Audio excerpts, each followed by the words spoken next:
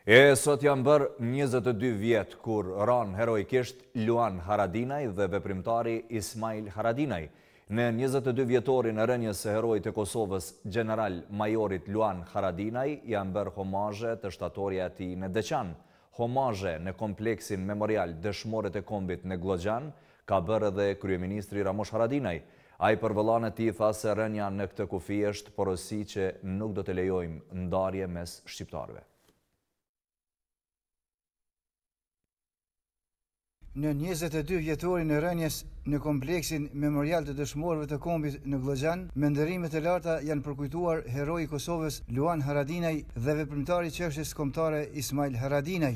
Kryeministri i vendit Ramosh Haradinaj tha se Ismail Haradinaj ishte i pathyeshëm në bindjet dhe idealet e tij për lirinë e kombit, ndërsa Luani ra dëshmor pikërisht për këto ideale në kufirin që nuk e përfilli asnjëherë. Ju siguroj nga mosha që e kanë njohur kam qenë fëmijë, po këtu ka bashkë veprimtarë shumë, i falenderoj gjithë që kanë ardhur. Pra mos ju ndaj veç e veç. Ismail Haradinaj ka qenë i pathyeshëm. Pra nëse muj mia atributi huj pathyeshmërinë në bindje e në idealet veta të lirisë të kombit, atëherë mendoj se gjithë pajtojmë, pra gjithë kushdo që ka pas rastin me njohur, pajtojmë se ai ka qenë i pathyeshëm. Kufirin shqiptar në zemër e në bindje që kemë pranuar asnjëherë, me në nda, po ndërpart po ashtu që e ka refuzu këtë kufi, vërtet ka qenë Luani, i cili e ka kalu si ku të kalonte në për tokën e vetë. E për të ndëruar jetën dhe sakrificën e Luanit në këtë përvjetor, përveç familjarëve dhe përfaqësuesve më të lartë shtetëror, kishin ardhur edhe bashkëluftëtarët e tij, me të cilët i ndan momentet e fundit. Natyrisht që obligimi ka qenë i Luanit edhe Ramoshit që ne të futeshim në Kosovë për të zgjeruar ratë ushtrisë shqiptare të Kosovës. Ka qenë fati keq, ka qenë një dëm jashtëzakonisht i madh për ne rënja e Luanit në kufi. Natyrisht edhe plagosja e Rafetit.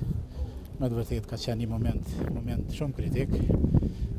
Mirë po, për fat keq Luani natyrisht ka shku, po ne që kemi ngel gjallë, edhe me tutje kemi vazhdu rrugën e Luanit, e Tademit, e shumë dëshmorëve tjerë, edhe natyrisht që kemi orën këtë ditë që jemi sot. Luan Haradinaj ra siç bien burrat e mëdhenj të kombit në betejën e lavdishme të Vlanës më 6 maj 1997. Humbjen e heroit, vëllezërit dhe shokët e idealit e kthyen në forcë, ndërsa amanetin e tij e jetësuan në qershor të vitit 1999. Në 10 vjetorin e ndarjes nga jeta, veprimtari i shquar i çështjes kombëtare Ismail Haradinaj nga presidenti i Kosovës është dekoruar me çmimin Heroi i Kosovës.